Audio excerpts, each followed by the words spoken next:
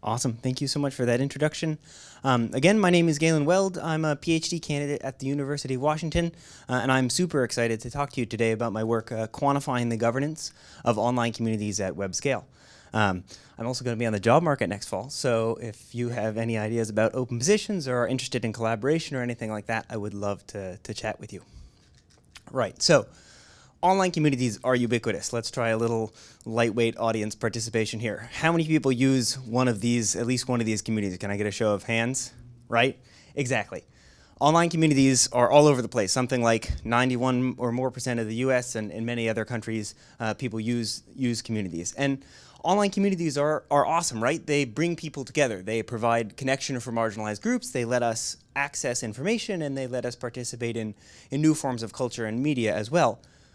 But they also have some real harms. There's been a lot of discussion lately about things like disinformation, about cyberbullying, about political polarization, and how that might be exacerbated by social media, and of course also negative impacts on the mental health of young people. So these are real concerns. And what do we do about it, right? Communities, for the most part, all rely on some form of governance to increase the good parts of the communities while decreasing the bad parts of the communities. But there are so many different ways that you can choose to run an online community. And so the question that I'm going to be focusing on in my work that I'll tell you about today is how do we make data-driven decisions to best govern online communities? And my work focuses on quantifying the diversity of communities' governance practices as well as their outcomes in order to yield insights to make those communities better. And I take sort of three-step approach here. First, defining. We say that we want to make communities better, but what does better actually mean? What does it mean to make communities better? Second, assessing. What are current governance practices that seem most promising and are most associated with positive outcomes? And then lastly, deploying, right? None of this actually matters if we can't get these findings out into the real world and maximize our impact. And this approach has several advantages over previous approaches, right? A lot of previous work in this space focuses on specific harms, like the things I mentioned earlier, and those are really valuable areas for us to study, but in contrast, my work takes a more holistic approach considering the good things as well as the bad things. A lot of work in this space involves collecting new data sets, which is really valuable, but it's also expensive and it's slow, whereas my approach lets us leverage existing as well as historical data sets. Oops. And then last, a lot of work in this space is qualitative, including some of my own, and qualitative work has a lot of great things about it, but it's also quite difficult to scale. So our approach here lets us generalize from thousands of different communities. And I'm going to talk to you a lot today about Reddit, which I think is a really great place to study online communities. Why? Well, Reddit is huge. It's got more than 500 million active monthly users, and for those of you who aren't familiar with it, Reddit is composed of thousands of different communities, each of which has its own topic, its own moderators, and its own rules, and the diversity in those things is something that's especially valuable for us to study. And then lastly, it's also relatively easy to access data on Reddit compared to some other platforms. But more than all of those things, Reddit is also a platform that's really near to my heart. I've moderated a couple different subreddits on Reddit for more than 8 years, and the largest of which, the photo critique subreddit, has grown from 37,000 to close to 2 million subscribers since I started moderating it. I've also been on the Reddit Moderator Council for more than 2 years, and I actually started working at Reddit as a computational social science fellow in January. So in the rest of my talk today, I'm just going to go through those 3 steps. I don't have time to go into all of the details of all of these things, so I'm just going to try and highlight some key takeaways. But again, all of this stuff I would be super excited to talk with you about more in the question and answer session or afterwards as well. But let's start with defining. So here, right, what does it actually mean to make online communities better? It turns out that community members' values for their own communities aren't really well understood.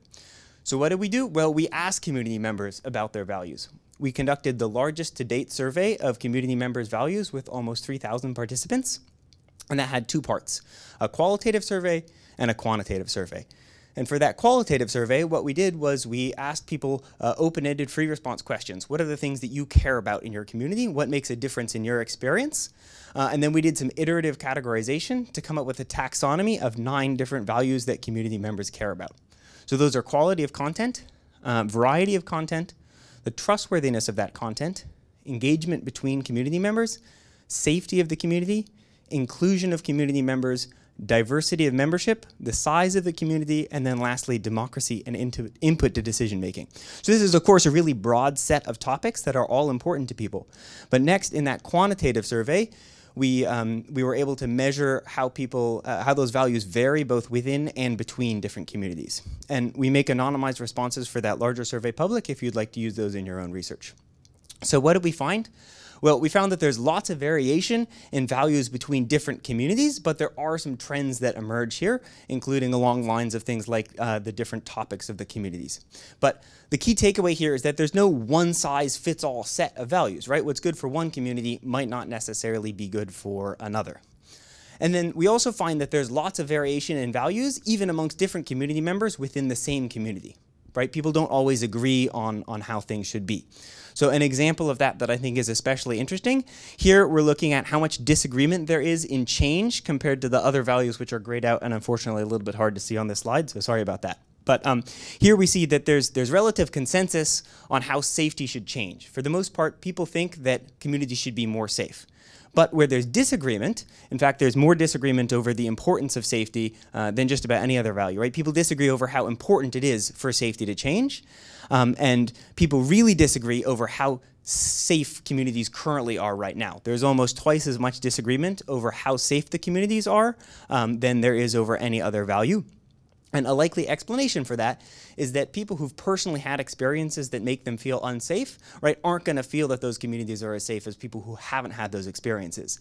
And so even if those folks are in the minority, we need to be careful to design governance mechanisms for communities that protect those minority members' viewpoints. So what are the takeaways here? First, there's no one-size-fits-all approach to making communities better because values vary both within and between communities.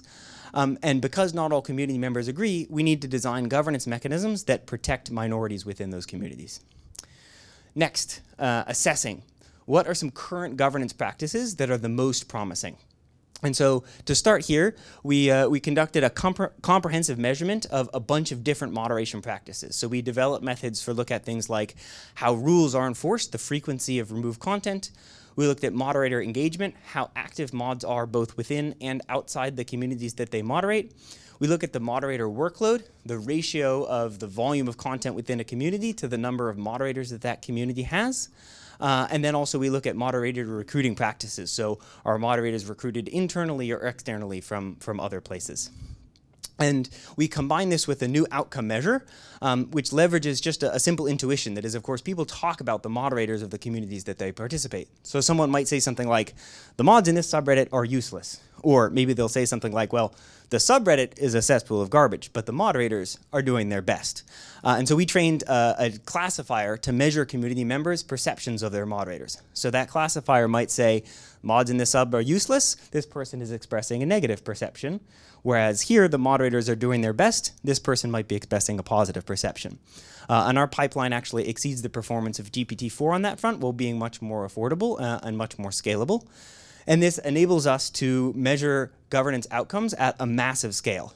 So using this pipeline, we label every post and comment for almost 8,500 different communities over more than 18 months of data, and we collect almost 2 million different comments where people are expressing moderator perceptions. And once again, we make those data public if you'd like to use them in your work as well. And then, again, we connect that new outcome perceptions of moderators with our data sets about moderation practices in order to identify which practices seem to be most associated with happier community members. And what did we find? Well, we found that moderators seem most positively received when they enforce rules appropriately for their community, when they aren't overworked, and when they are engaged with their community both before and during their tenures. Now, if you've been paying attention, you might say, but wait, Galen, right? Content moderation isn't the only thing that matters in terms of governance. And I would say that's a very good point. I don't have time to talk about it right now, but in some other work, we also examine community affordances, things like community members voting and cross-posting different types of content. And we find that these mechanisms are also helpful to reduce the visibility of different types of objectionable content as well. So last up, right? None of this makes a difference if we can't deploy things out and get these impacts out into the real world. So I'm going to talk to you briefly about two different ongoing projects that I'm working on that front. First, a photo critique coaching system. So the problem here is that providing high quality discussion and feedback is challenging. And our solution is that we're building a system to coach community members to improve their discussion. So here's a screenshot of our prototype. Again, the context here is in the photo critique subreddit that I moderate. People post pictures and ask for feedback on them.